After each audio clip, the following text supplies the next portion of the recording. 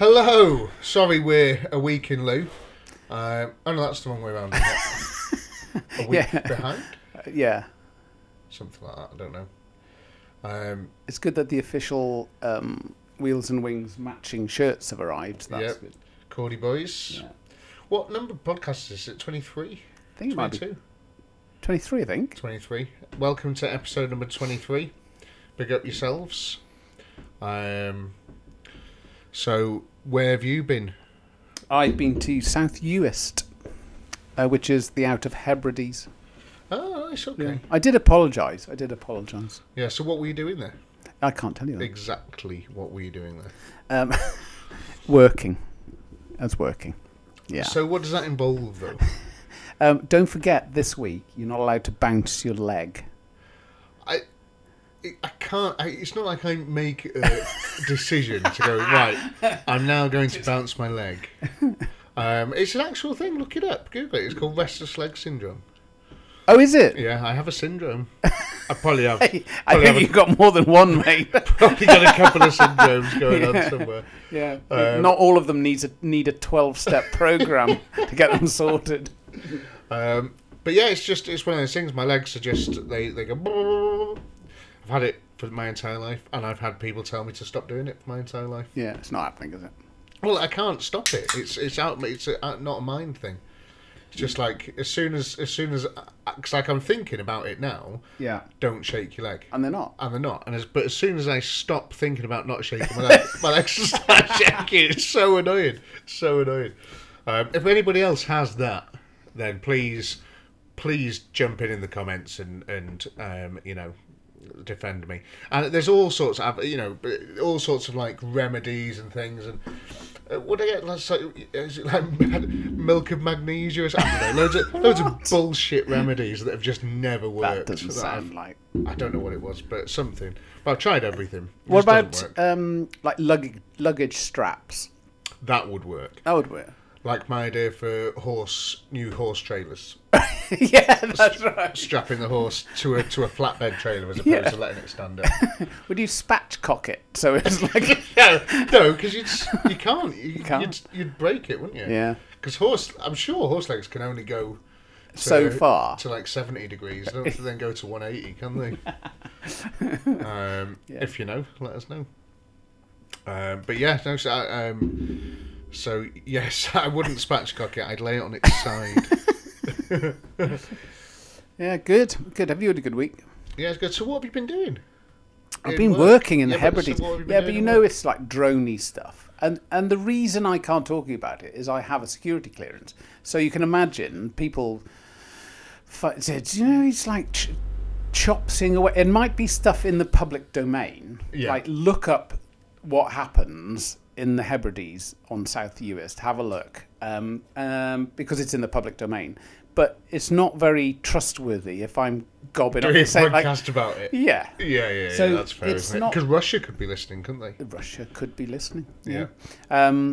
So yeah. If you're listening, Russia, let us know in the comments.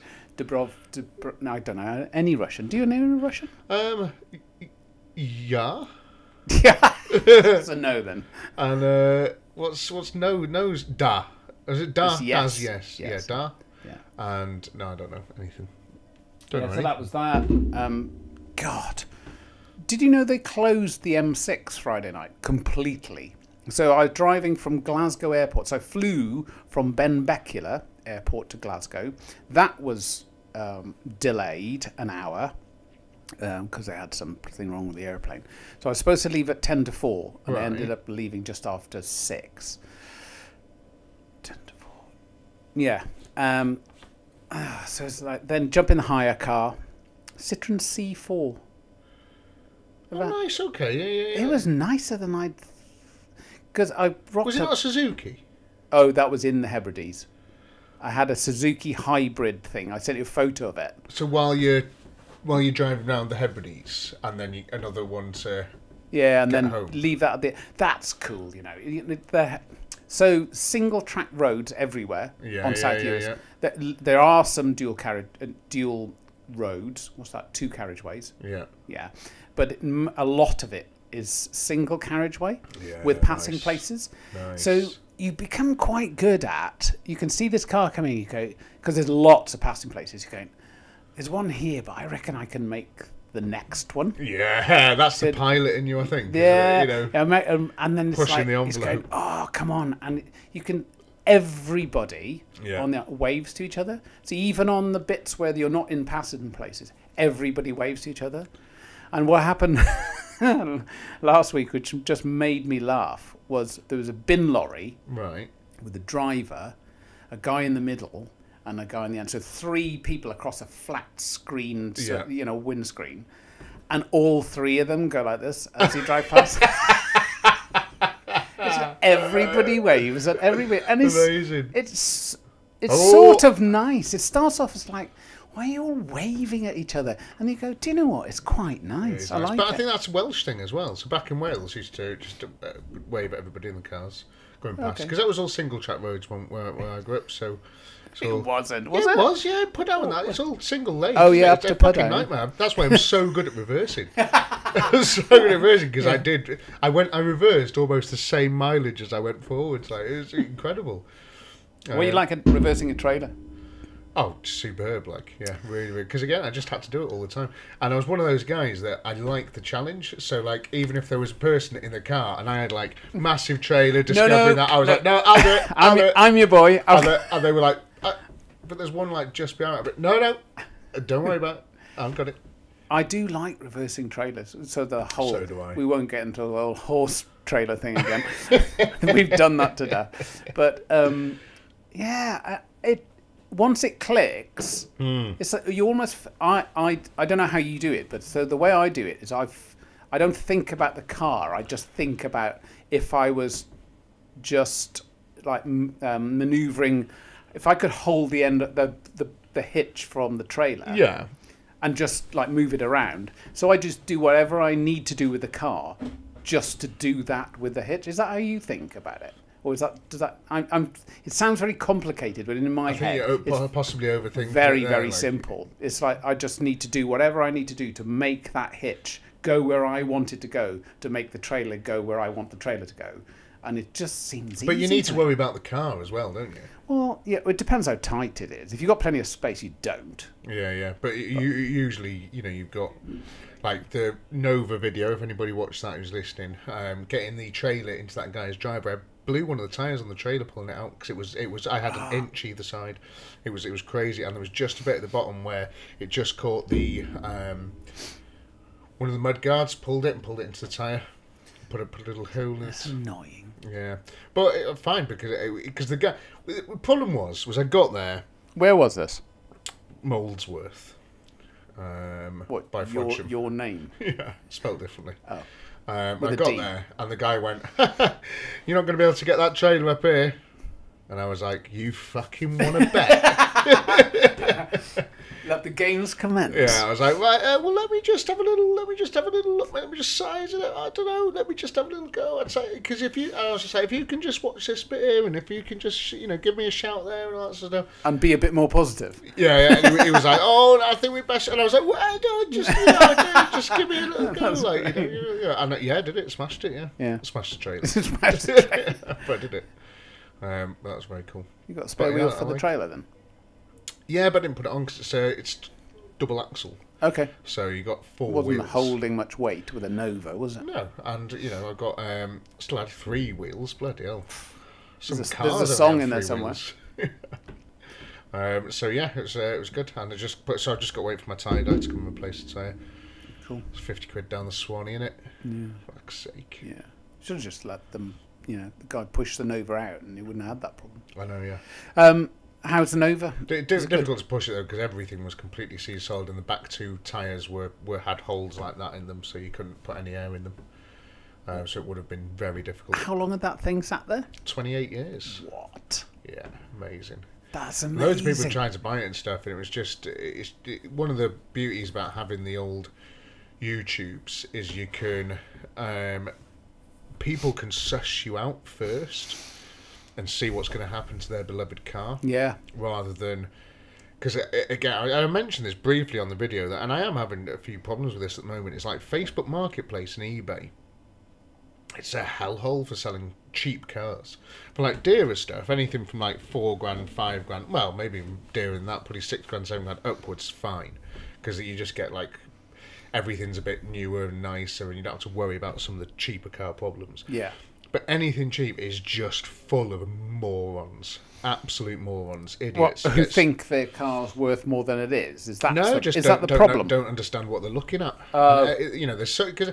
Oh, I see. Partly due to Yeah. me being on social media and sort of getting old cars running and stuff, and I think people have, watching so much of this that they're getting like, oh, we can do this, I can do it, and then but they're miles away. They don't understand that.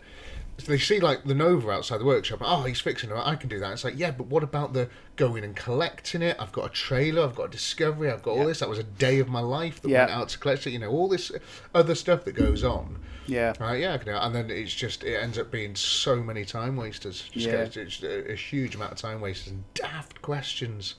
Do you think this will drive home? And it's like, that's sort of the whole point of the video. Yeah, and it's like, well, of course it would, but that's massively illegal. And why don't you know that?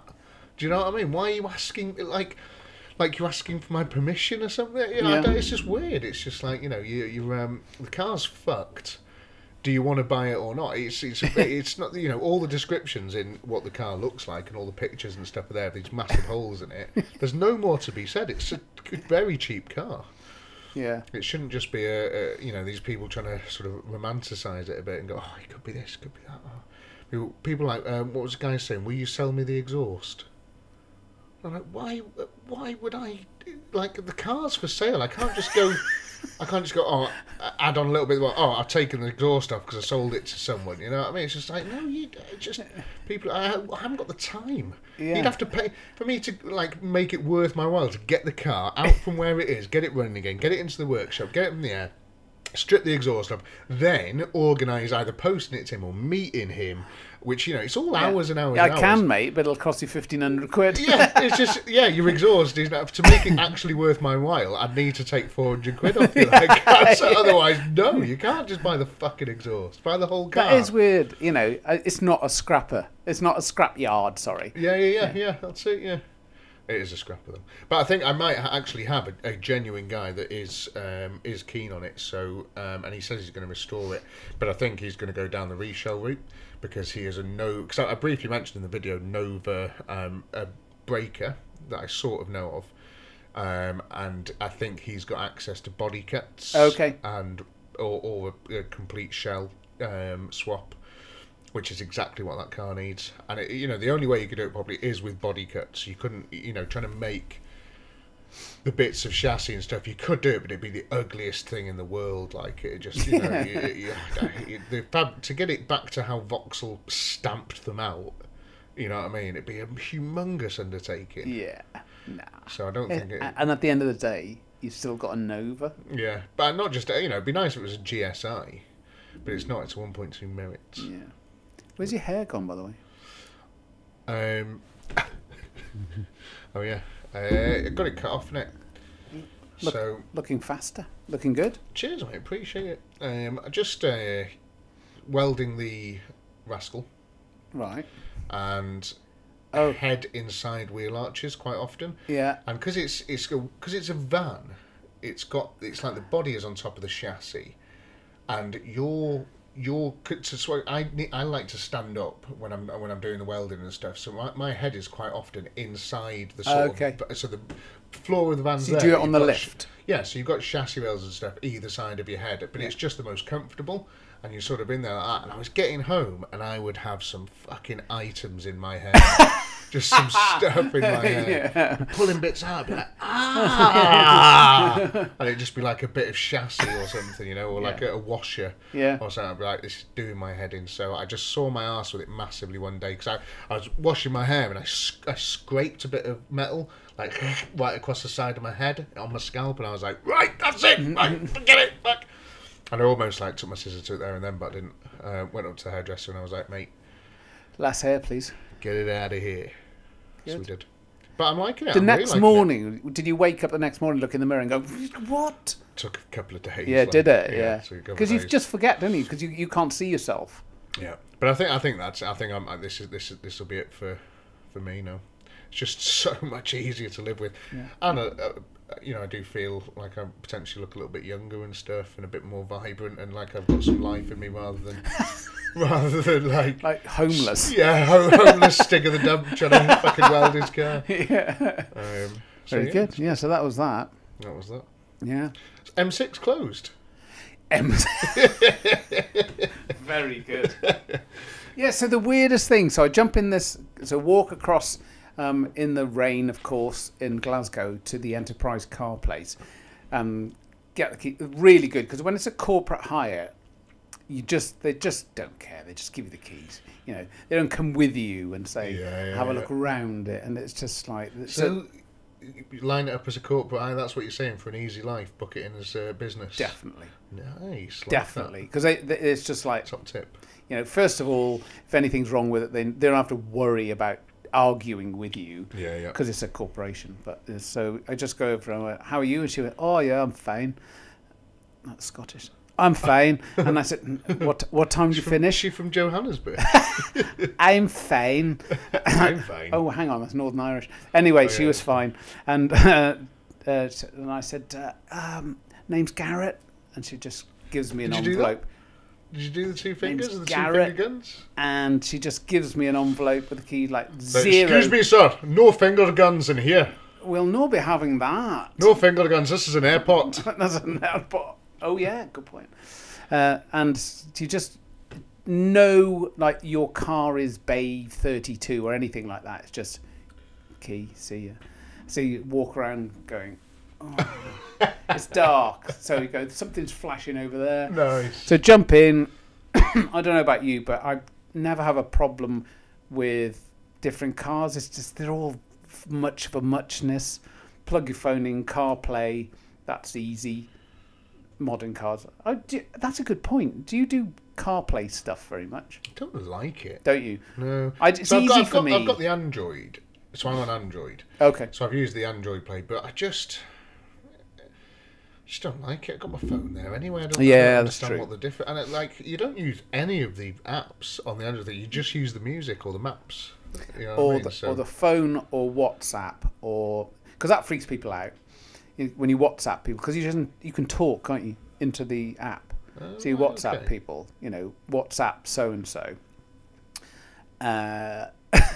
Funnily enough, one of the rugby players, my son's rugby player's friend's dad, when I said, can you just put your number in your phone and your name, when I first met him 8 years ago or something, he put himself in as Gordon Knobhead. And when it says, WhatsApp message from Gordon Knobhead, which always amuses me. Yeah, but so you can WhatsApp people, and I'm on the M8 coming out of Glasgow, and they're going, why are you WhatsApping? You're driving.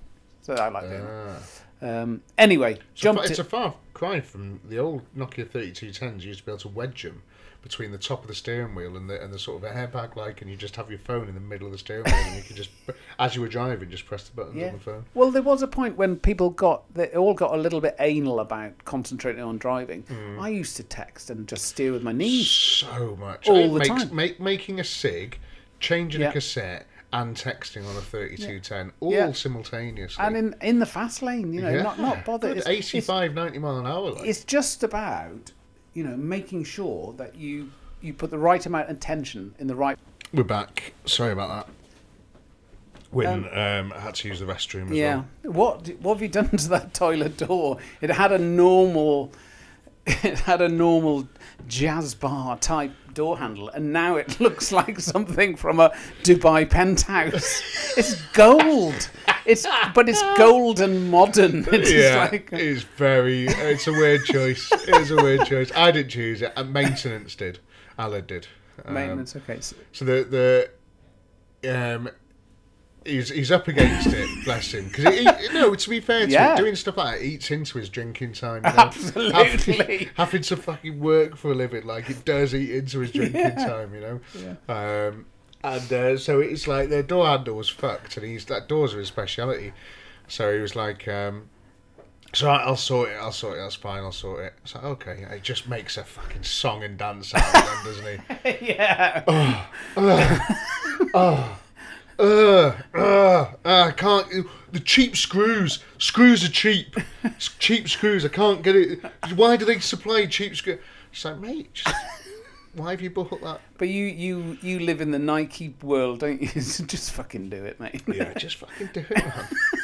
Just shut up. Get on with it. So, where's my hire car? While I was sat there eating a fucking packet of Yeah, Doritos, just watching him. How old were they? 28 years old. Good callback. So, where's my hire car? Here's the keys. Plug in the CarPlay onto the M8. Quick WhatsApp. Don't do that. Fast forward 3 hours. Fast forward, 3.5 hours. And the sign comes up and it says M6 closed. And they're going. Hey, you don't mean closed. Yeah, that's another one, isn't it? Yeah. What you mean is down to one lane. Yeah, absolutely. And then which wouldn't matter because it's late at night. It wouldn't matter too much. It's not a lot of traffic. You still, but it's fine. It's 10 o'clock, and it just going. It's not closed. You don't mean. It'd be mad for it to be closed. Sorry, are we still swearing? I've sworn about 30 times this episode. Yeah, but I said you don't mean actually closed, so just ignore that because everybody's still doing 85. So clearly, and it's in. I'm doing them. I'm doing the mileage to the turn-off I need, and the mileage to the various junctions, and I'm trying to do the maths on how many junctions because what they said was closed at junction 21A 22. And I'm thinking, it'll be fine. And I don't know which one I need to go to Chester. It's always a gamble, isn't it? It'll be fine. Yeah. So just because the M6 goes on for ages past us. Yeah. So, it'll be fine. Yeah, fine. Turns out it's the one I needed. And it was closed. So you go from 3 lanes to 2 lane to 1 lane to up a slip road. Nightmare. And we're fucked in this country, aren't we? And then you take a load of diversions, and it spits going past someone's house, and it's like, you can't do this anymore. So there we are. You're on another motorway, and it's like, what? This isn't the M6. Yeah. And it's the M62. It's like, thanks for that. It's like, here, have another motorway, but it's not the one I was on. And you carry on the motorway and you get back to the M6 close. And then I'm going through the middle of Warrington because sat-nav says, don't worry, I can sort this out. Yeah. It's like, I don't believe you. Yeah. And now I don't know where I am, so I'm having to believe you. Yeah. I hate that. Yeah. Do you ever trust sat-nav completely and just follow it? Have you ever had to do that? Every single time. Every single time. Trust sat-nav.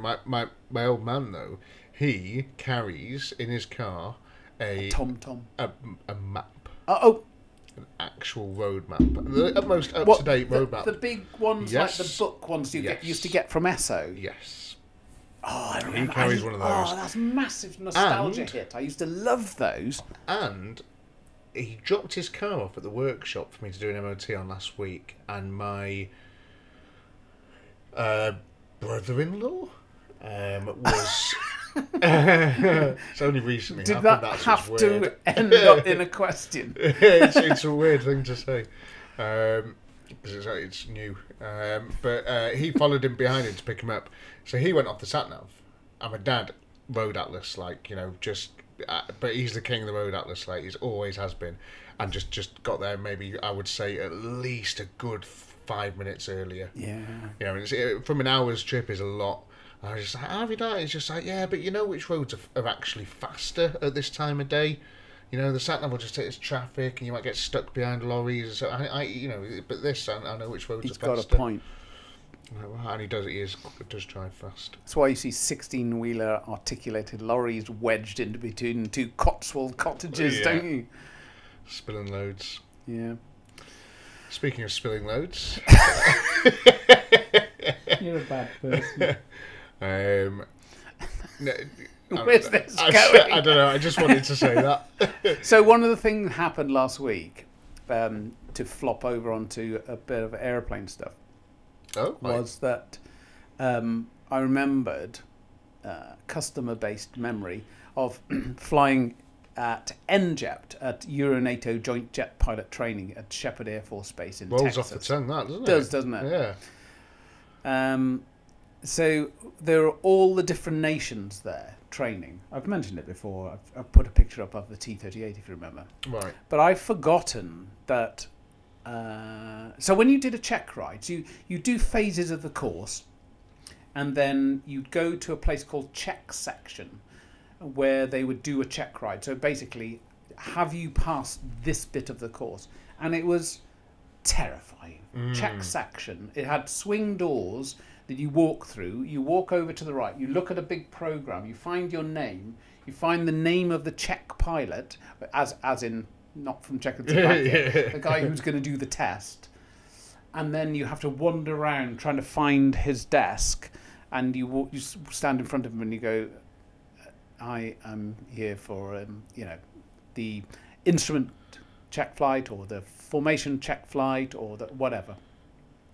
And it was just a horrible, horrible place. The only other way you could have a check ride was with, they called guest pilots, but they were sort of higher ranking, or they didn't work there, but they would do check rides because they were very experienced. When I'd finished the T-37 course, the last check ride for the T-37, which is a straight wing, sit side by side trainer, my check ride was with a German colonel. But he was in his office, so they said, go to, I can't remember his name. Hans. Knees and bumps a daisy. Go to Baron von Richthofen's office and knock on the door and wait for him to call you in, and then he's expecting you. So you go. That was from his PA. So you knock on the door. Back then, what was a German pilot doing in America as well? Well, you see, so there's all of the NATO countries. Yeah. Were trained Euro-NATO Joint Jet Pilot Training, and at NJET. And Germany owns half of the airplanes there, so they are committed to that NJET program. So they own half the airplanes. So the boss of the training school is always an American colonel, and the second down from the boss is a German colonel. Wow. Okay. Yeah. So a knock on his door. But they loved that, didn't they? What do you mean? What do you mean? It's being and second, and go, I'm not second. Why can't we be first for once? Moving quickly along. So I knock on his door and say, come in. Yeah. And he's bigger than that. Come in. So I come in, and he had some stuff to do. So he points to the seat on the other side of his desk, the chair, behind his desk, and he's working. And he said, give me 2 minutes. So I sat down, and so I'm just looking around, and behind him on the wall behind his head, there's an enormous print of a painting of a Messerschmitt 109 rolling in on a Spitfire and shooting the shit out of it. Whoa. And which I'd imagine was slightly triggering for you. Well, it wasn't that, and this is my problem at the time. So he finished, he went, all right. He said, you okay? And I said, that's very interesting, bearing in mind he's about to do a check ride on me. Right. And it was the last check ride of the T-37 phase. You had to pass that, and then you started the T-38 phase. So halfway through the course.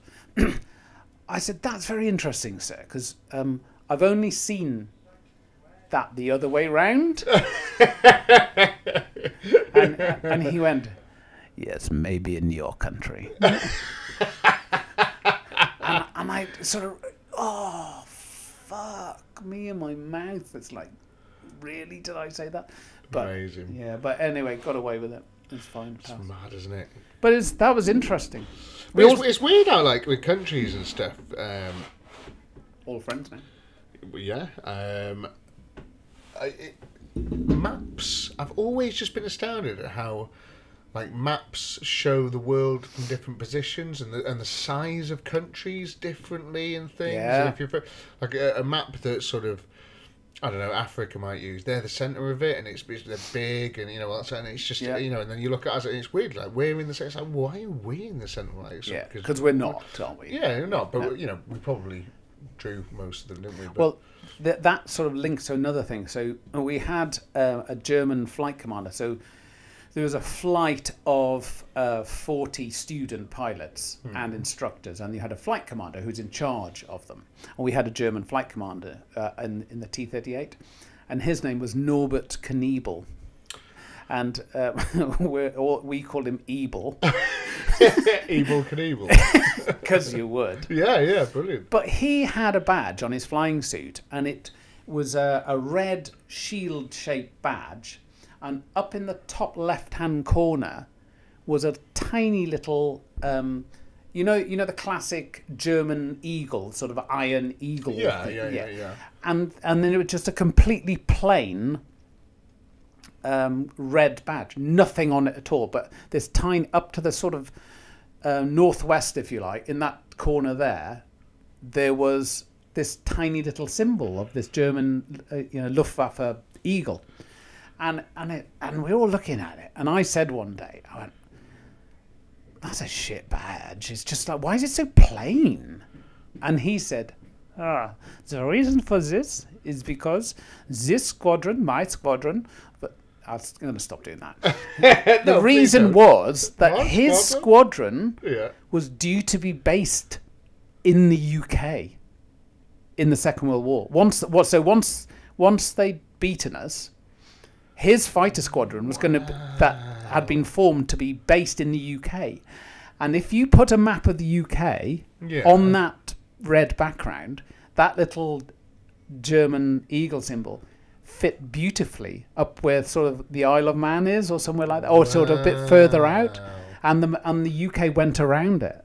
Wow. How cool is that? Or, how scary is that? But fucking good luck with that, Hans. How did that work out for you? Mr. Knees and Bumps a Daisy. I'd forgotten about that. But mad. Yeah, that is mad, isn't it? It's weird. It is great, though. That was just that year was incredible because you're all 20. It was 4 years, wasn't it? Oh, sorry, not talking about the same thing. Sorry. No, it's that year was amazing. You did feel like you could run the world because you were all 20-something, all from all these various countries and flying jets going downtown on a Friday night. So the O Club, which is am I boring you? Yeah. No, not at all. No. The officers' mess is called the O Club in America, which is of course it is. It's just an O Club, isn't it? It's not like a mess. What did the O stand for? Officers. Oh, of course, yeah. So the bar at Shepherd was called Duffy's. Yeah. Just amazing. Just amazing. On a Friday night. Okay, there's a reason for this. So there was a 3-week nursing course that went through Shepherd. So Shepherd wasn't just pilot training, it was engineering training. Okay. And one of the things they did was nursing training. And every 3 weeks, there was a different course. They're called MIMSO, and I don't know what MIMSO stands for, but it will stand for some medical something in-service organisation. I don't know. I'm making it up. But all I know is every 3 weeks there was a changeover of another 140 nurses came through. So majority of them are hot babes, I'd imagine. Well, statistically, out of 140 or whatever, there's going to be a few. There's going to be 2. So what the amazing thing about everybody in the flying community, in the Navy, the Marines, the Air Force, knew about the MIMSO changeover day. So on that Friday, our students... I wonder if they did that on purpose. What? I wonder if there was something... To keep morale up. Yeah, seriously, but to be it's just a way of sort of bringing people together, and maybe that was a good idea. I don't know. It certainly brought people together. Yeah. So what would happen is late on a Friday... It was incredible because all of these airplanes, I'm talking, a long time ago, but the visiting aircraft ramp would be full of F-14s, F-15s, F-16s, Marines, AV-8Bs, which is like the Harrier. But all of these fighters would come in and spend the weekend at Shepherd because of the new MIMSO course, which is just brilliant. So what do you mean to come in like there's a fucking parking lot for planes? Massive parking lot. And then what, they'd be like, right, I'm just going to fly in there and then park the plane. Put all the blanks in. So when you go somewhere in a jet, they know you're coming. They give you a slot. You just park there, and then you've got to we used to call it putting the jet to bed. You have to do all the stuff. You have to lock the canopy. You've got blanks to put in the air intake. You've got covers to put on over the canopy. All this sort of stuff. So they do all that. So how long does that take to sort of close a plane? Hour, so something like that. That's cool. But out in Texas, there's nothing to do. They just parked and left them. It's nice and warm, isn't it? Wow. But we'd walk around on a Friday, like every 3 weeks. You'd get all of these incredible airplanes, F-18s. And you just walk around and look at them? We could. We're in flying suits and we're sort of training to be pilots anyway, and just walk around and look at these amazing jets, A-10 Warthogs, all this sort of stuff. Really cool. With a bottle of beer in the hand? No. And then all of those guys would be in Duffy's in the O Club bar. Yeah. Unbelievable. Like the singing and the debauchery and the drinking and just absolutely fantastic. And you had the Navy, you had the Air Force, you had the Marines, and they all thought, they were cock a hoop. They all thought taking the piss out of each other. Brilliant. So one of the differences was the Air Force always had scarves. They had like squadron scarves, they had airplane type scarves, and the Marines just thought that was stupid because they had nothing colourful on them. Just a black name badge, and they're very wary, sort of all shade around the side of their heads, all that sort of stuff. So there's one guy went to the toilet paper, got a load of bog roll, and he just put it. And he's going, I got a scarf, man. You're like, you fuckwits. It was really good. So all that used to go. But good. Yeah, very good. It does sound like good so much fun. Yeah. It sounds amazing. Our house, so each country had a house where there was the Brit house, we were next to the Danes, the Norwegians, and the students who would live in these houses. And you can see the Brit house from the steps out of the O Club up front, from where Duffy's is. Brilliant. And God, one Friday, that's ideal. I couldn't get there. I couldn't get there. I have 20, no idea how shit you are at drinking. You've drunk everything under the sun, everything. Trying, I'm going to be a fighter, but I got to keep drinking. You come out and I can just see the house. Yeah. I just got down the steps, but I just couldn't get there. I just veering off to the right, setting car alarms off. And I ended up about, I'm not exaggerating, 100 yards from the house in a bush. Wow. Waking up 2 a.m. and thinking, why am I in a bush? Amazing. But it was a Friday. We weren't flying the next day. So. Yeah, not till the afternoon anyway. Not till the afternoon. But so if there's this big car park full of planes that these people come over for a jolly, can't they just get the train or drive? The whole thing is that you're flying in your jet. There's a lot, and how is that Obviously, it's going to cost a few quid, isn't it? It's a training mission, so they will done something on the way. But instead of going out of their base and doing air-to-air combat and then going back to their base, they'll go out to another sort of range area, do air-to-air combat, and just land somewhere else. And then on Monday morning, they'll fly back to somewhere else, do some. So where you end up is doesn't change the price of fish very much. Yeah. So and there's accommodation for people just sort of stay over. It's military bases, so all that sort of stuff. Wow. Yeah, so that's not a problem at all. But what a way to live! Sounds awful, great for you. Awful. Somebody's got to do it. Somebody's got to do it. Yeah. There's good of us. Yeah. Did you ever smoke? Were you a smoker back in the day? Generally, no, never smoke, no. Because it's very cool, isn't it? Yeah, well, I just go hand in hand, didn't it? Yeah. But no, never did, no. No, never did. Were many people on the base sort of smokers back, in the day? I think it's quite common. When smoking was normal. And when you couldn't see the musicians in a jazz club. Yeah. When you couldn't wear your clothes the next day. Yeah. Remember that? It's bizarre. Yeah, it's thinking back on having the smoking areas in like Wetherspoons and stuff, and the pubs and that, and just sitting in there and just having the ashtray on the table. Yeah. I mean, I do look, because I'm gonna quit, but I do look back on it with a bit of fondness. Me too. But if you go in there, like I went on holiday quite a while ago now to Turkey or something. I can't remember what it was, and you could smoke there inside.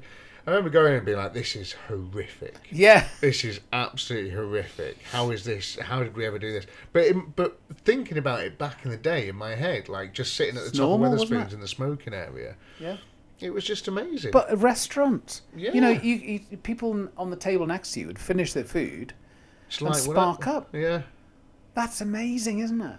It's so, and it's just like the fire station. Because there's a pub in Llandudno called Fountains that was down, and the smoking bit was downstairs, and it was proper. You know, it was a very closed sort of like dark smokes, but all the plush furnishings and stuff. Yeah, it's just cushion, everything. Yeah, but it's just like it's set on fire.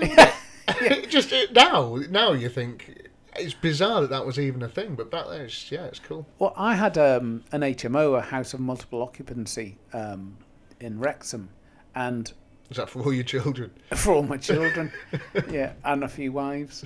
And one of the rooms when I went in to, I didn't go there very often, and when I went in to look at it because it was empty, on the floor and just under the bed were loads of burn marks from cigarettes. Wow. Like this guy like falling asleep, or because you wouldn't just throw a lit cigarette on the floor, but he must have just fallen out of his hand or something. There are loads of burn marks.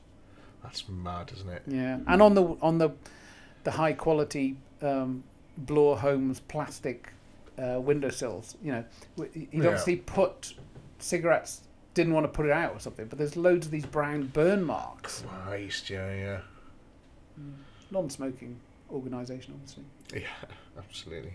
Which might have to become soon. Went out for a run again this morning, and I haven't been out because I'm recovering. If you hear me sniffling, I apologise. I'm just recovering from a little cold type thing over the past sort of week or so, and went out this morning. And I was blowing out my arse a bit. It was difficult keeping the breath up. Like, so I didn't do anywhere near as well as I did like when I last went out, which was probably a week ago, which is not good. And I was thinking as I was blowing out my arse, I was like, maybe it was the last 3 days on booze and cigs as well. It sort of didn't help. Do you think that has an effect? Can't do. Surely not. No, I think it's good for you. Yeah, must be. It comes from plants, doesn't it? All of it does. Yeah. But yes, I'm considering it. Just weird. It's just annoying because it does make you look so cool. It does. That's the problem. Clearly, it does. But no, the main reason that I still do I don't smoke during the day, just when I go out drinking. But the main thing is because you just need to escape. Oh, from in the bar. Yeah. You just got to escape for 5 minutes. Just get a bit of fresh air, Yeah. And there's a bit of a, I don't know, like a study or something on it of smoking habits. And the way that you smoke a cigarette is you essentially go out and do breathing techniques. So you go outside, and if the cigarette wasn't in your hand, you'd be going. Yeah. That makes sense.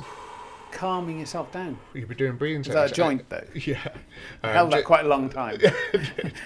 Get into the bloodstream. But yeah, just to carry out breathing techniques. So it's like, you'd have to sort of... I'd never do any of the vape or anything that's really douchebaggy like, but... There's something a bit weird following somebody down the street and they produce a cloud like Thomas the Tank Engine, and you walk into it and it smells of berries. Yeah, bubble gum or something. It's just weird. Yeah, I'm not into that. I don't think I'd never do that. Yeah, but I think they've stopped that now inside as well. People. Yeah, of course. Yeah, Dan still does it. Sorry, they do that. It's all right because he does literally do that, doesn't he? It's like, I can still smell it, Dan. Yeah. Yeah. It's only because he's such a lovely like man. Your fucking feet are on fire. You've risen like the phoenix out of the ashes. Yeah. No, that's true. Funny. Yeah, that's good. So is this will this go out? This isn't for Halloween, is it? No, so we did discuss having some spooky stories lined up, but I think we should do that next week. Yeah. Because it'll be closer to Halloween then. It's funny. Last night we were talking, I was talking to Belle, your missus, about a story, and she was You like... need to stop introducing her as my son. Or when she comes and goes, hello, how are you, little boy? Short hair doesn't make her a boy. And just because she's actually not very tall, you can't keep going on about her being a chimney sweep either. Sometimes she does look like a chimney sweep. She's making us dinner later, isn't she? Yeah. Really excited for that. Yeah. Really excited. But yeah, I was telling her the story last night. I was like, you'll have to tell it on the podcast tomorrow. I was pissed. I was like, yeah, great. I looked at my phone at the notes earlier and I saw that. I was like, there's no way I'm telling that on the podcast. There's no way. Come on, we can beep it. It was about the...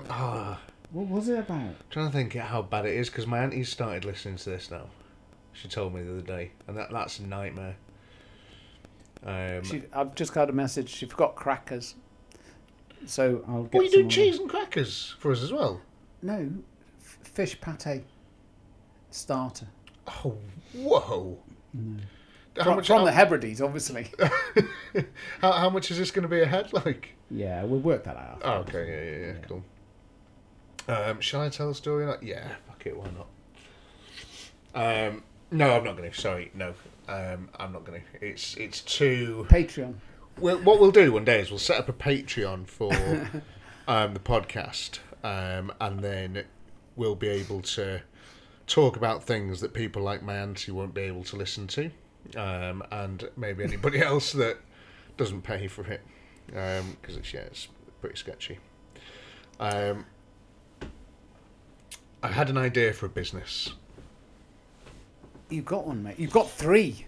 What you don't need is another business. I've got two business ideas, but we'll talk about them one at a time. So the first one is, HelloFresh. Yeah, it's a really good idea. Yeah. So you get high quality ingredients delivered to your house, so you can make good, healthy food for yourself. Is that right? That's it, isn't it? That is the idea. Yeah, I've never done it, but I think that's it. I've seen people do it. I've had some friends that have done HelloFresh. Yeah. So my business idea is HelloFat. So HelloFat is a subscription service, and every day you get a box, and you've got 2 cans of lager. Or whatever you get to, I think you get to pick. Or there'll be different beer for different days. 2 cans, two bottles of something. Yeah. Nuki Brown, whatever, and then you get a frozen pizza. That's it. And then maybe you'd put in a packet of crisps or like a Toblerone or something. How is that different to Deliveroo? Because it's a subscription service. And I know. You just get it. But you don't have to think of it, because the problem with Deliveroo is you've got to order it. But this is some real. These are some highly trained people selecting which frozen pizza. Exactly, yeah. It's different things. So every day you get. So it doesn't have to be pizza either. It could be like, I don't know, loaded fries that you stick in the oven for. It's just HelloFat. I think it'd be a great idea. Does it come with a blood pressure monitor as well? Well, you'd put, I don't know. You don't want to be that guy, though, do you? You'd put a tub of coleslaw in there or something, wouldn't you? Just take the edge off. Some vegetables. Yeah. In mayonnaise. Yeah. Or like a... I like know. it. Yeah, so... That's good. And there will definitely be, probably on our listenership... Is listenership a word? Yeah, I think so. Some of these guys will want that. I want it. Imagine having to just taking all of the stress out. What about an Arctic roll? Oh, Imagine you just open the box and you get an Arctic roll. You'd be like, oh yes. If only it hadn't melted.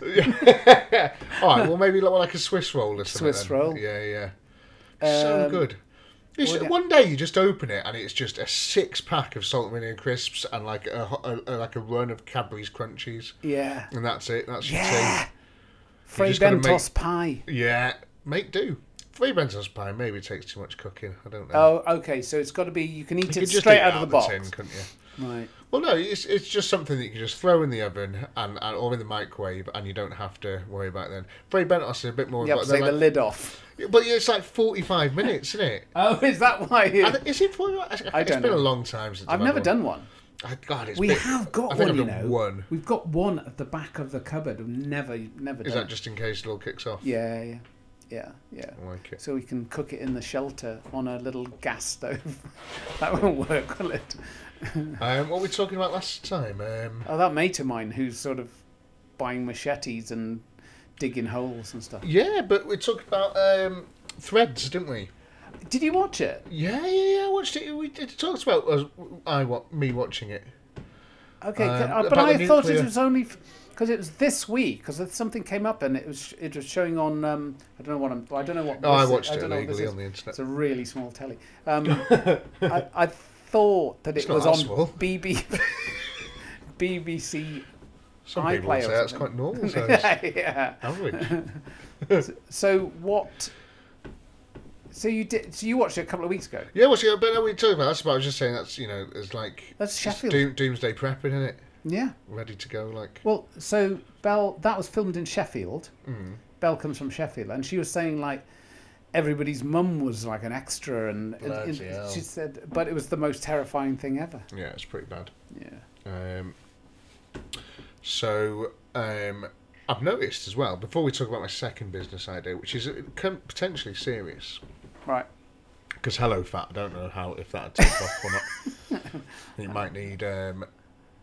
it's a lot of investment, isn't it, for people to be... But I don't know. Are people too obsessed with healthy stuff nowadays? We've gone the other way, haven't we? Mate, you're running. I know. I think maybe we need a little bit of a balance. We need knocking down a peg or two. Yeah. I think there's too much. Everywhere you go now, it's talking about healthy options and things. It's annoying, isn't it? Yeah. I mean, just...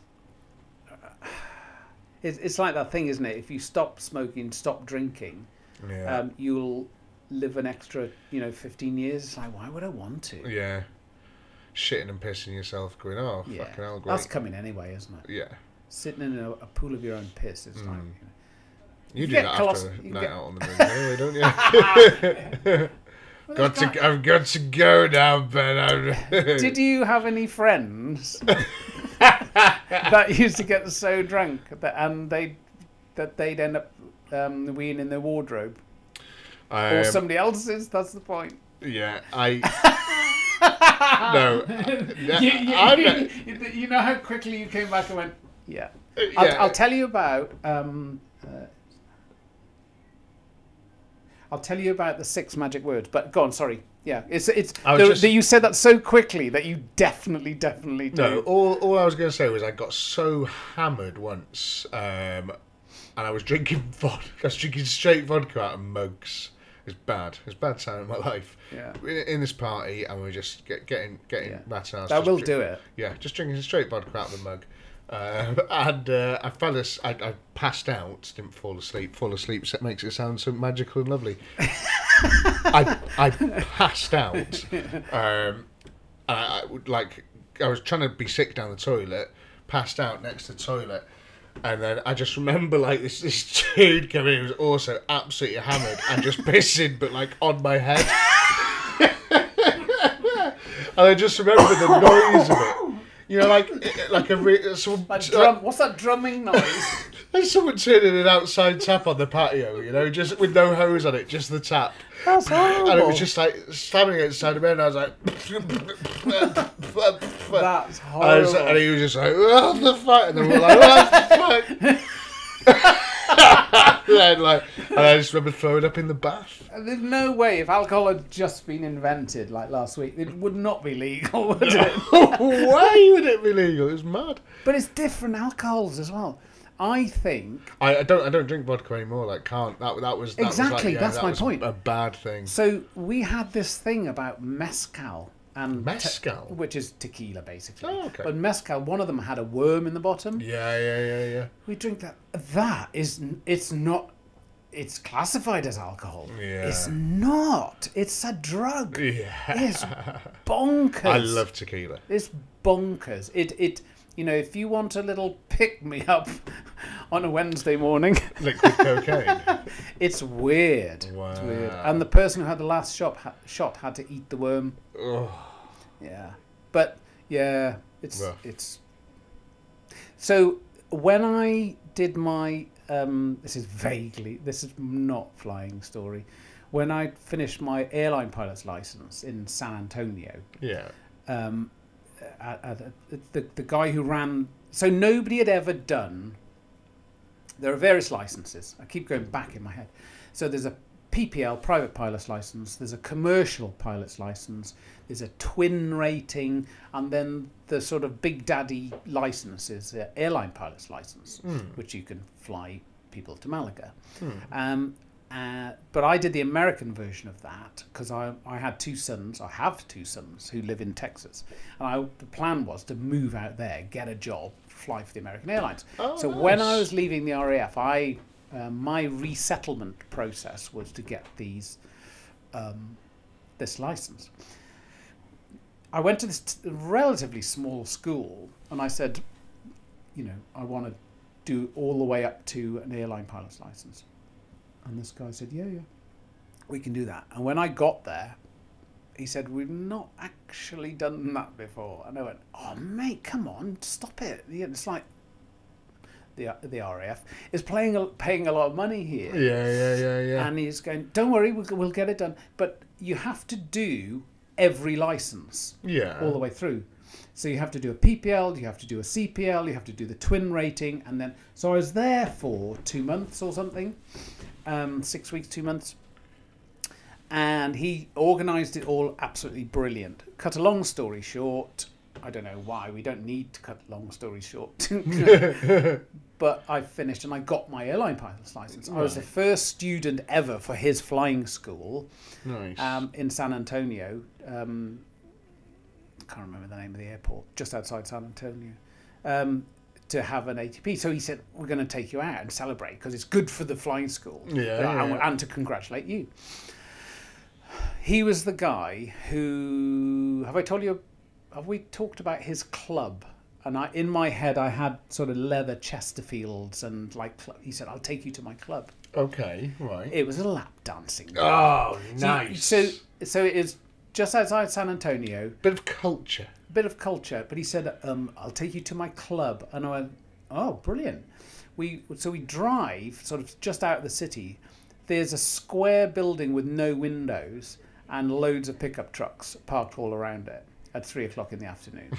and I was thinking, where was it? What a funny little club you have. We walk in through the doors. He says hello to the lady on reception. Walk through. And I said, fuck me, it's a lap dancing bar. Wow. I mean, was it a bit of a brothel as well, or was it just a lap dancing pub? I think it probably... Because there's places like that in the States. Yeah, I think that probably was an option. But because he called it his club, he walked through the main part of this enormous place, up the stairs, and you go through some smoke glass doors, and on an elevated sort of level, there are all these high back chairs and a different bar where they said hello, Mr. Heidelhauser, or whatever his name was. I can't remember his name. It's only 2001. Anyway, but you could sit in these high back chairs behind the smoke glass and say, yeah, I'd like that lady, please, to come and give me a lap dance. Wow. And she would appear up the stairs. This is not the point of the story. This is about tequila. Yeah. So because he was so pleased that I passed this course, he said, I'm going to get you a really good tequila. Nice. And I went, Okay, tequila, whatever.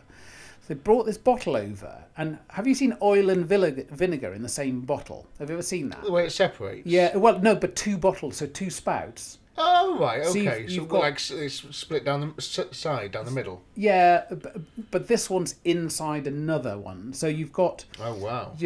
I've seen them, oil, good olive oil, but in the middle is balsamic vinegar. But in a different, like, shaped bottle in the middle of the oil bottle. Wow, Well, this was okay. like that. It was 2 tequilas in 1 bottle. Wow. And they call it sipping tequila. So, you know how we do the whole lemon, Yeah. salt tequila lemon thing, Yeah. because it tastes so horrible. Yeah. They called it sipping tequila. This bottle was, and this is 2001, $500 this bottle. Wow. And there were 2 types of tequila, clearly the 2 different Yeah. colours. It was absolutely beautiful. Wow. Really smooth, really lovely. And because he said, don't drink it quickly, that's good stuff. Yeah. And it is lovely. But boy, did I have a hangover that day. Did it get you going, though? Was it good stuff? Yeah, I was not really involved in all the rest of it. We just happened to be in his club to try out this good... And smoking cigars, I'm not... He said, come on, you've got to have a cigar. It's like, oh, man, the next day, I've never been that hungover. Did you finish the bottle? No, well, we drank a lot of it, but Nice, yeah. not good. Well, very good, but not the next day. I'd like to... for Christmas, can you get me one? Yeah, of course. Yeah, That'd be nice. I'd Yeah. like to try that. That's not a problem. Talking about that process... Sorry, I'm hogging a bit here, but things jump into your head.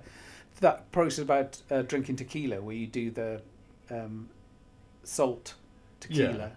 So in the RF, they used to do a thing called a kamikaze tequila. Oh, fuck. I think I know what this is. Is this with chili pepper? No, so you snort the salt, Oh, God, yeah. drink Sorry, the that's tequila, what- and then squirt the lemon in your eye. Yeah.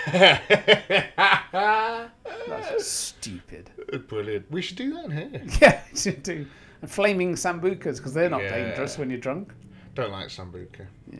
Some of the reasons. You associate it with bad times, don't you? Like getting someone pissing on your head. Yeah. Oh, dear. What was it? Oh, yeah. So I have kind of... Second business idea. Well, before we get onto that, Okay. you're trying to look all sort of well read because you've got a pair of glasses and a book next to you there. So Look at this. So what is that book? That, my friends, is an actual real book with my name on it. I've been on about it before, but it does exist now. It's amazing to be able to get that finish out of the book, considering you did it on your printer at home. It's amazing. And thank you very much to the people who have reviewed it. Because for those of you who are new, if you want to read it, you can, but you don't have to pay for it. I'll send you an ebook copy of it. Yeah, but now it exists. It's on Amazon. Imagine that. Wow. Yeah. That's really cool. Thank you. How much is it? Well, at the moment it's like £9 or something, but it goes up from there. Amazing. Some pricing strategy, which I've been told. Oh, that okay. You keep putting it up by a quid. Or it's $1 actually, but put it up by $1 every couple of weeks. Until you see the sales start to level off, and that's its sort of price. But Oh, nice. Okay. no, we'll see. Might have to put it down to get some sales. I was going to say, going up and you're starting at 9. You're taking the piss. $9. Oh, right, okay. Yeah, which I think is about £2, isn't it? Yeah. No, it's bad. That's though, good. isn't it? It's Yeah, probably no, like thanks for £7. that. I'm quite proud of it. I think it's good, and as I've said before, it's... Have you read it? Yeah, I wrote it. Oh, right. Okay. But no, I haven't read it. I should all in one go. You should read it. But it's not some evangelical rant about, how amazing Bitcoin is. It's just there's a lot of misinformation about Bitcoin. I do think it's a good thing, but it's not that book. It's so you can have a conversation down the pub and say you might get to the end of it and go, I still think it's a load of bollocks and it's not going anywhere, but at least you'll have some. I know it's one of the chapters in there was "Is it all a scam?" Yeah, it's called "Is it all a scam?" Yeah, but it's not a rant about you need to do this and you'll be a multimillionaire. There's too many of those fucking books out there, so it's not that. Yeah, it's just information about a subject that a lot of people don't know about. Looks about the right size for me as well, width-wise. Yeah, look at that. If you squeeze it, it looks quite thin. Yeah. Any more than that in a book, I'm just not interested. Yeah. Well, yeah. Luckily, I made it bigger size, 6.9, so it doesn't look like it's got so many pages in it. Yeah. It's got lots of writing and no pictures. Yeah, which is annoying, isn't it? Yeah. You could have put some plain... There's a picture of you at the front, isn't there? There is, yeah. That's pretty cool. You should have put some pictures of, like... Yeah. Some cash or something. I know, isn't that horrible? Or a Lamborghini. Yeah. Outside some... I've got a bit of Lamborghini news, actually.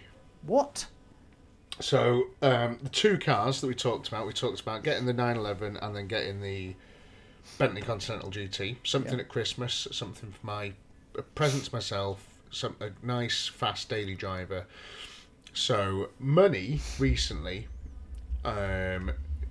partly down to the raffles and stuff, which have been doing well with the Vitesse and things. And I'm going to raffle off a couple of my fleets of cars. Okay. So I'm going to raffle off the MX-5 first. Wow. Yeah. So I thought you liked that car. Absolutely love it to bits. But what I'm going to replace it with is I would love more. And I can't just hang on to... there's some cars that I will hang on to for the sake of it. You know, the Rover, the Panhard, the ST, because it's a really fucking cool car. Yeah. And I want to see what happens to the value of it. Yeah. As I keep hold of it, but the MX-5 is never going to go up in value or anything. So it sort of is what it is. So I'm going to raffle that off, and I will miss it. And I might raffle off the TT. Whoa! For the same reason, the TT is it's never, because there's so bloody many of them. It's never going to rise dramatically in price. That is I'm not just saying this because until we realised none of our children fit in it, we wanted one. Yeah. We wanted that one. Well, I'm using it as a daily at the moment. And that I think that is an incredible example of a Mark 1. It's the right colour, right wheels. It's got the lovely little Bluetooth hidden module using the original stereo. Yeah. Real nice. But I'm using it at the moment. It's faultless. Yeah. But I just again. So the idea is that the Bentley Continental GT, I did like that, and one of the reasons I was keen on that is because it was like I could get one for 10-12 grand.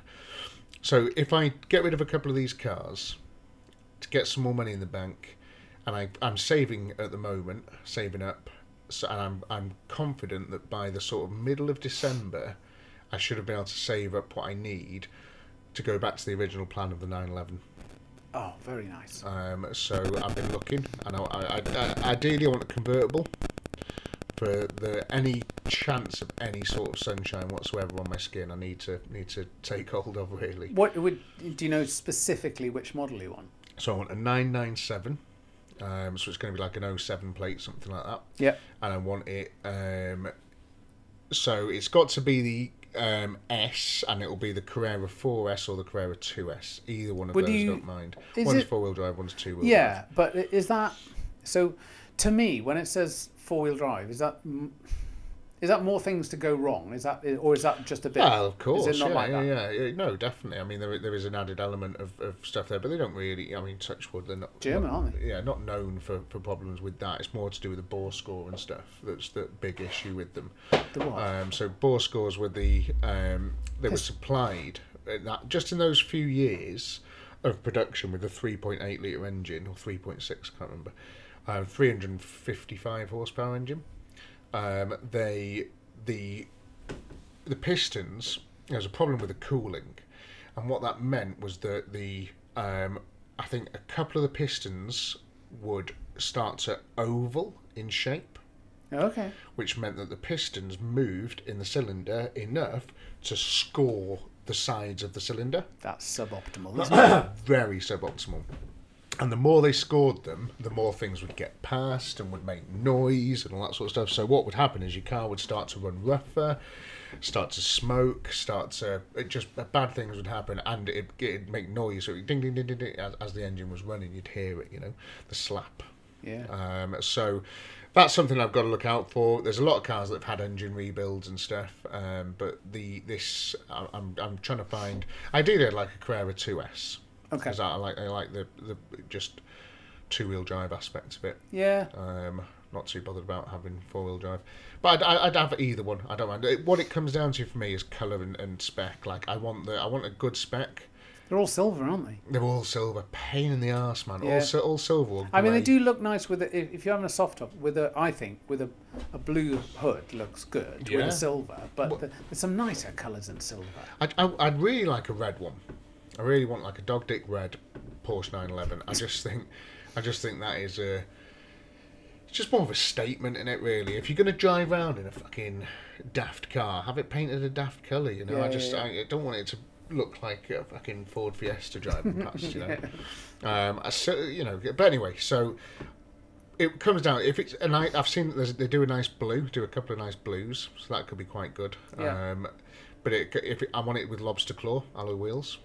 And ideally with the engine rebuild having been done, or one that has had a bore scope report by a proper Porsche place, and then just going to sort of spend the next couple of months finding one, maybe Nice. getting it all sort of worked out. But hopefully so my dream is to be driving it home for Christmas. That's what I would There's like. a song that will fit that very well. Absolutely, yeah.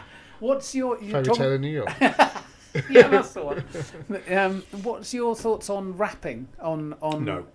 Yeah. Fucking death of cars. Wrapping is grim. Absolutely grim. Why? Because of the. Why? Cheap, nasty crap. Can see it a mile off. I can spot a wrapped car from all the way down on the main street there. From here, I could tell you if it was wrapped or not. Okay. The colours don't work. It's not paint. It's a print. It's a colour. It's a transfer. It's not paint, and you can tell. It's not covered in lacquer. You can tell straight away. It's horrible. If it's like lovely, tasty classics motifs? Well, yeah, but that's just stickers, isn't it? That's just like a decal. You know what I mean? Like just a logo or something like that, but not like the whole car. Paint's paint, man. Paint's cool. Yeah. Wrapping is not cool. You're getting good at that paint thing as well, aren't you? Yeah, I love it. I've got a big paint project on the go soon, which I'm excited about. With the Rascal. Oh, with the Rascal. So that's good. Are you going to standard Bedford colour? Yeah, I'll just go back to the white. Yeah. Back to the gloss white, I think. Be nice. Just keep it nice and easy. That green Spitfire was lovely. I think that really nice. Paint job was superb. Very nice. It's still tucked away in the shed, that, and I don't want to get rid of that one because I want to do more to it in the future. And it's a real nice little classic car, that. Yeah. Real shiny. I haven't got many like real shiny ones. Yeah, that's the Focus is real shiny. The TT is real shiny. The Mazda's a bit patinaed. Yeah. But the Spitfire is real shiny. It's nice. So I'd like to keep stuff like that. I think the Capri will be as well when I've done that. Yeah. And the Rascal will be in fine fettle. Forgotten about the Capri. So have I. Yeah. Walk past it every day. But this is the thing. You can't. You've got to just do the things that need doing at the time. There's no rush for that Capri, and it's great that Capri being there because it stops me buying anything else or having any stupid ideas for a project. What, like 911? That's different. That's for you, though. That's a car that you'll probably never see on the channel. Yeah. It'll just be a car that I use to get home. I'm going to get get a real hard-wearing seat cover. Yeah. To put on it. So I can just jump in it with oil and crap all over me, and yeah, just drive it home and back. Nice, amazing. Yeah. But yeah, I'm looking. I think what I might do for content wise with it is I'll mention it. I think on the channel and sort of say, if you want to see some Porsche content, let me know, and I want to record a. I'll start when I pick it up, and maybe take me 6 months to record it. just being like living with a 911 and what I like it, and how to buy one and what to look for, and like in terms of the bore score, going through all of the issues that these cars might have. That's really good, because there's loads of like noise on the internet about different things, and I hate like the forums and stuff, because when I've been reading them, one person says one thing, another person says another, it contradicting, and you're just like, it's so annoying. Yeah, one of you's right. Yeah, one of you's right, but it's just like, it's who. So, you know, it'd be nice to document an actual ownership on video, so people can't be like, oh no, that's not right. It's like, well, yeah, it is, because it's there physically. Yeah, definitely. Because there's little things you can do, like changing thermostats and things, I've been told, to like make it warm up quicker and all this type of stuff. So to reduce the risk, because the big way to reduce any problems with the bore score is to warm it up properly before you whack its tits off. Okay. So, you know, no more than sort of 2,500 RPM before it gets hot. Okay. Was it? I just got this thing popped into my head about intercoolers. So this thing about like early Porsches, they had problems with intercoolers or something. Yes, that was for turbos. Oh, was it? Yeah. So intercooler cools the. Oh, that is for the turbo. Yeah, cools the air in the turbo. Makes it a bit nicer. Or the oil. Okay. No, the air. Apparently they're expensive to replace, and they went wrong a lot. Yeah. Porsche, you know, there's some like common faults on them, but yes, I'm really looking forward to it. I think it's going to be. I've been excited for it ever since I mentioned it months ago, really. And on the video that I'll do, I think the ending of the video will be a Nürburgring trip in it. Yes. So it'll be like living with a Porsche, and then if I do any work to it and stuff, and then. Then you'll be a Porsche wanker on the Nürburgring. Cannot wait. Have you checked with a little fit down the drive to your house? No. It's a fucking good. Don't get a turbo. Yeah. They're a good point. so wide at the back. I can't afford a turbo. They're hugely massive at the back, aren't they? Yeah. And you don't get loads more horsepower. You get 100 more horsepower with a turbo, okay. I think. Or 80 more horsepower in the 997. Remember those? Some of them had that big whale tail on the back, didn't they? Yeah, I want to get the duckbill spoiler for whichever one I get as well, because I think they just look a bit better, especially with a convertible, because convertible's got a weird back end. The convertible back end doesn't look amazing, but I want a convertible. So nice. That's a good project. So yeah, it's good fun. I'm just excited for it. It's just, but again, not necessarily a project, just something for driving. Because that's not your business idea, is it? No, it'd be a shit business idea, wouldn't it? Yeah. The business idea was, I've had recently a few cars that I've had to dispose of, and it's a problem. So you've got the Austin 1300, which I had to dispose of. Yeah. You've got the Nova, and you've got the Granada. So three cars that couldn't really go back on the road. And everything can go back on the road. I understand that, but it's like, if it's worth going back on the road. So there's those three cars, and there's probably been others as well that I would have done, but I'm like, how am I going to get rid of it? So selling these things on eBay and Facebook Market, it's so painful. It's a horrible experience. I hate it. You get some weird knobheads like, and so yeah, it's rough. But so I was thinking, how else can I dispose of them? How can I get rid of this? Like, let's take the Nova as the example here. So one thing I'm going to need as time goes on is more car storage. Just for putting stuff like, the Focus, when I get a bit bored of driving that, I'll put it under a cover and I'll just leave it in a shed somewhere, Yeah. And it's the same with other things, like maybe the Panhard and the Rover, they can just go under a cover in a shed somewhere. Or, as I keep moving stuff around outside the workshop, because there'll be lots more cars coming for the collection, hopefully. So, I mentioned the Peugeot and the Peugeot and stuff as well. So little things like that, Spitfire, So over time, I'm going to need more car storage. So I thought, how can I combine getting rid of these cars and having more car storage? And there could be an idea, and I do have a bit of a skill set for classic car spares. Right.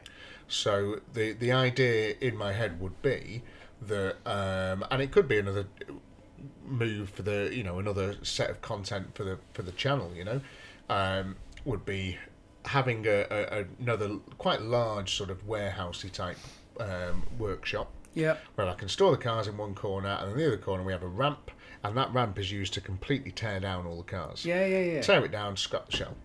Yeah.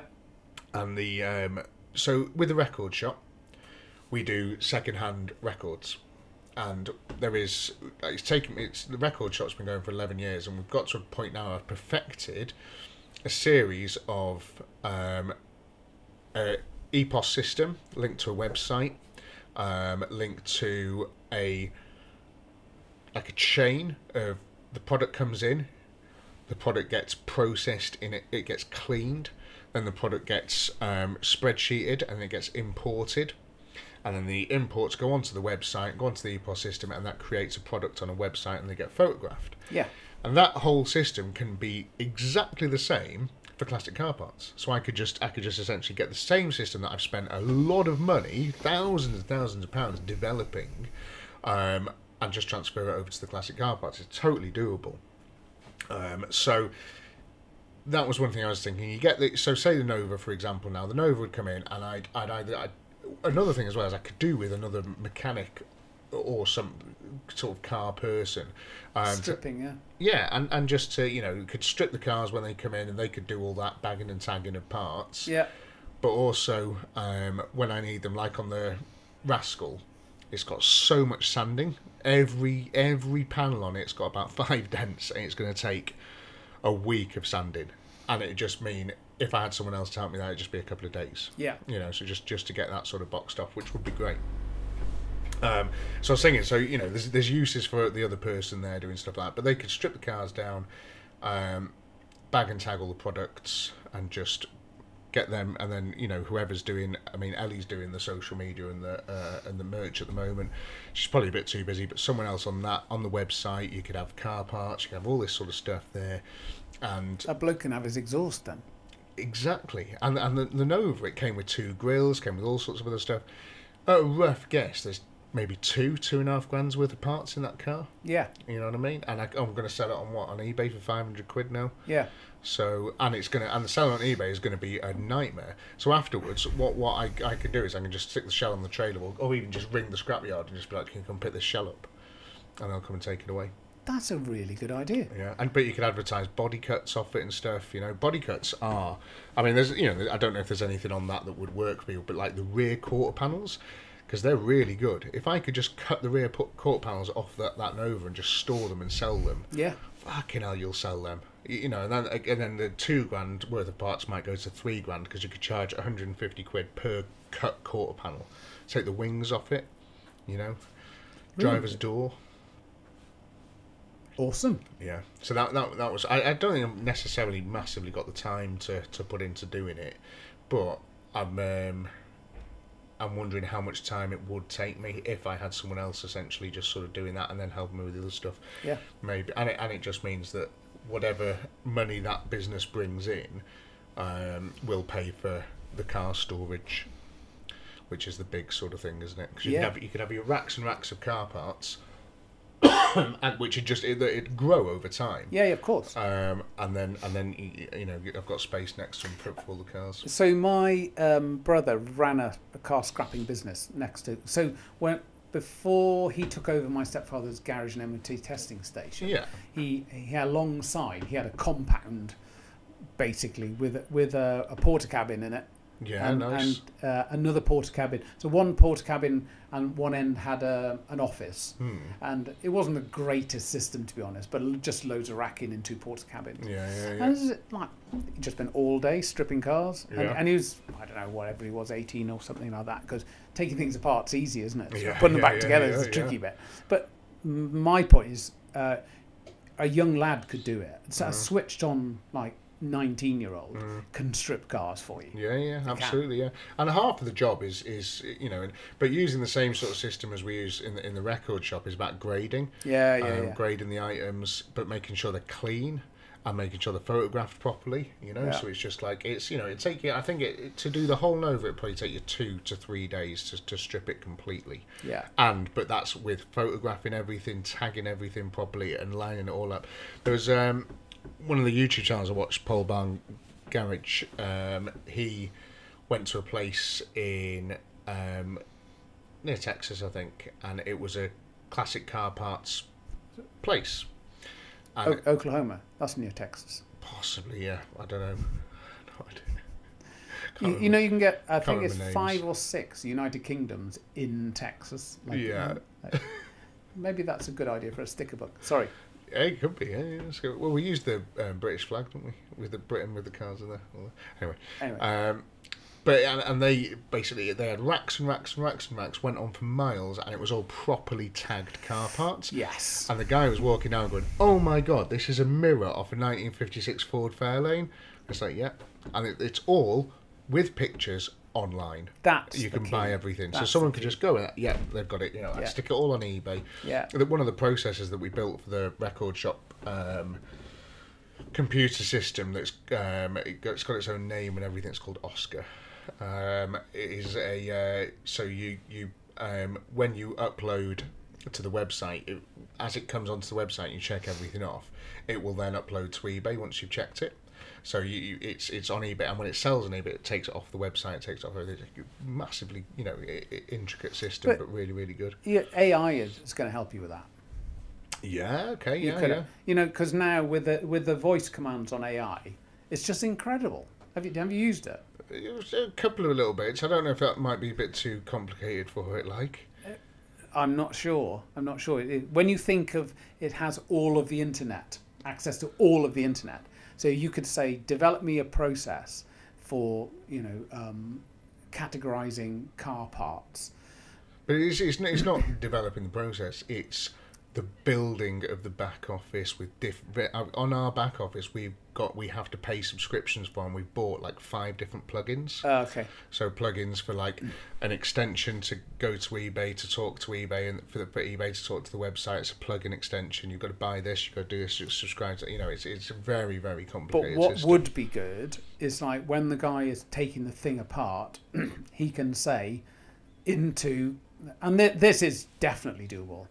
If it was a robust phone or something, you can say front right driver side caliper for 1994 Nova. And it would just list off, but he can speak into it, and so he keep listing stuff. There's definitely ways to do that. You're probably right, but you'd have to have a physical tag attached to the indicator or to the mirror. But you could, unless you could speak into it and it's attached to a sticker printer, and instead of that, you just put a sticker on it. So it would you shout into it and it prints onto a sticker, and you stick a sticker on something. No, you don't have to shout into it though. No. But yeah, so I think I'm going to give some consideration to it, because it's like when with the Granada as well. It's the 2-litre Pinto engine and box. I'm underpricing it at £750 in my head. You can't buy them, and that's a reconditioned, rebuilt engine. It's like proper good. I think for the engine and box, it's £1,000 all day long, all day long. And I think that is, it's just, it can sit there until it sells, and it will. There'll be someone out there with a project car that's got a 2-litre Pinto in it, and they've just blown it up, and they need another one. Yeah. So I don't know. I'm tempted. Sounds good. And there's also loads of other stuff that I get that is like, when I'm working on a car, I might change bits, but the old bit still kind of works, and still there's nothing wrong with it. But I've just done it because I might have upgraded the stereo, but the old stereo still works. Yeah. Get it online and stuff. I just feel like there's an opportunity for me to not be showing my ass so much, losing money Yeah. So would you have a big scrapyard dog on a chain? Yeah, with like studs on the chain. Scary rock climber. Yeah. I would. You've got to have like one a of those. Doberman. Yeah. Yeah. I would. I think that'd be quite cool. But it could be. Honestly, then It could just be another. It's like, right, a video you know, showing people like it's right. We've the Vauxhall Nova. We managed to get it running and driving. It is too far gone for the road. Yeah. So next video, we're going to completely strip it down. We're going to, you know, tag all the products. We're going to show you exactly what we've ended up with. We're going to lay them all out on the floor, and that's like, right, from that car, this is what we've been able to get. Yeah. Plus a load of body cuts and stuff to keep other Novas on the road. Yeah. You know, look at what we've been able to achieve here out of this car. That was, you know, because the guy who I bought it off, he said, when can you come and get it? And I said, well, when do you need me to? And he says, well, straight away, because otherwise I'm just going to phone the scrapyard and they're going to come and take it and crush it. And it's like, shit. And you know, the scrapyard, you know, they all they care about is processing cars. Like they're not going to waste their time going, oh, do you know what? Let's try and sell this. Let's try and do that. I've talked to them. You know that the one that I bought the Vitesse off, and they were like, to store that Vitesse for someone to come down and kick the tires away, it's a ball ache for them. It's just move it on, get it gone. So, and you know, thankfully they did, so I could buy it. But that Nova, it might just be like squash off to China. And then all of those bits lost. How many times has that happened? It's happening every day, isn't it? Every day. Little blocks of metal. Yeah. Pooped So out the sad. back. And it's amazing how many cars do get scrapped every day. It's nuts. I've seen like one of the busier scrapyards. It's like one every 20 minutes. And you're like, how are they getting a car once every 20 minutes? Like, you know, Amazing. where have they find it? Yeah. You know, and they're just cube. Fuck. Fair dues. Yeah, that's amazing. And it's different standards as well. You know, something fails an MOT over here, but that's not the case in other countries. Yeah. Well, that's what happened to Mum's Scenic, didn't it? That went off to Poland. Oh, did it? Yeah. Because they could just smash the DPF out over there and remap it, and it's fine. We can do that over here as well, but it can be a bit sketchy. Yeah. If it starts to fail in emissions, you're fucked, basically, because we haven't got a cat or a DPF. Sorry. Or if you can get your leg through the sill. Yeah. But it doesn't matter over there. It doesn't matter over there. Shave the leg down on the road. We're an hour and a half. Should we call it? Yes. Nothing else you wanted to talk about now? Is there anything else you wanted to mention? There's all this stuff. There is. We'll do this. We'll do the spooky Halloween next week. I've been thinking of a story involving patches, MOT patches on patches, and just like. And I remember just driving down the road once and feeling this car sort of like the chassis moving and crabbing and thinking, oh, it's a bit scary. Yeah, looking out the driver's window, going down the trailer. Yeah. Okay. Cool. Let's go and have some food. Yeah. Thanks very much for watching. If you like this kind of thing, drop us a subscribe. That'd be dead cool. See you next week. See you next time. Bye.